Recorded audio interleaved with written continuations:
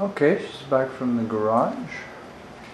Just had the maiden run and everything was working just fine. The lights were up and open. It's tight in here, I'm very sorry, but hey, you know, what could we do? Yeah, just for fun.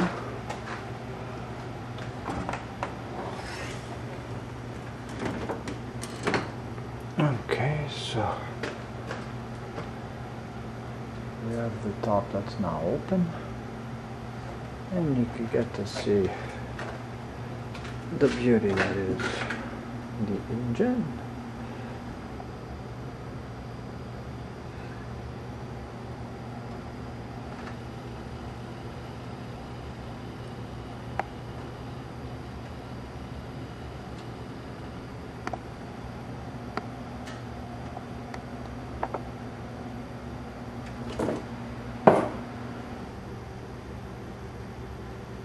I love their emblems.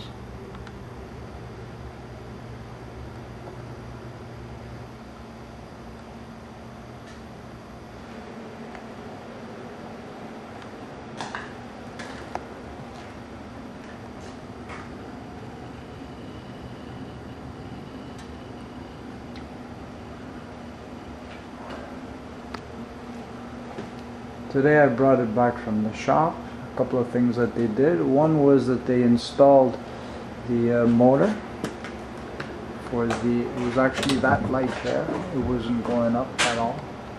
So that was done. Oh wow, this scoop looks really cool. Wow.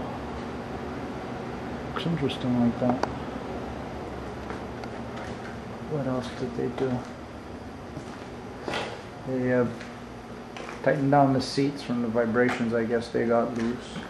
One thing that had been done is the steering wheel was changed to a bigger one that looks more vintage. The ignition too was changed. The other one wasn't working properly. But the biggest problem was a short in the light switch that left the dome lights on, and that obviously drained the battery. So while it was there, we also had to take care of some leaks. The valve covers were leaking, that was done, and the oil pan too was leaking, so that was done. Also the air filter was changed for a K&N. So that's it. She's ready to rock, and just took her out on the maiden voyage, and rock she did. Very pleasant car to drive.